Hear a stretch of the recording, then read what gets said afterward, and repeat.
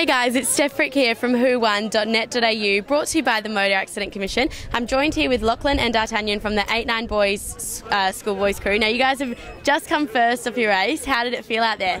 It felt pretty good actually. Yeah? Yeah. All your plans went smoothly out there? We had a really good start and then we managed to keep up the pressure in front of the other crews for the rest of the race. Awesome. So who was coming in at a close second?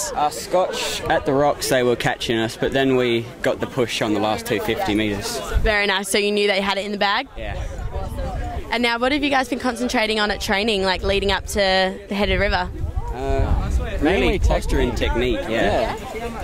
So you feel like you really dominated that out there today? Yes. All right, well thank you very much for your time, boys. Congratulations on your win. This has been Steph reporting for whowon.net.au, brought to you by the Motor Accident Commission. And remember guys, your future's bright if you don't use a mobile while driving, so text after you get there.